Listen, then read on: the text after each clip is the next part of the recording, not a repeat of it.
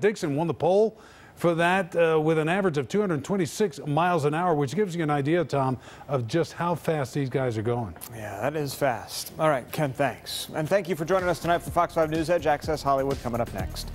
And stay connected to Fox 5 around the clock. Check me out on social media on Facebook and Twitter at Tom Haines Fox 5. I did a Spice story at 10, some dramatic video that went along with it. I posted some of that video on my Facebook page, as well as the piece that aired tonight on Fox 5 News at 10. So check it out. Very important stuff for you and your family to watch. Don't forget, Good Day Atlanta starts at 4:30 tomorrow morning. Have a great rest of your night, and we'll see you back here tomorrow night for Fox 5 News Edge at 11.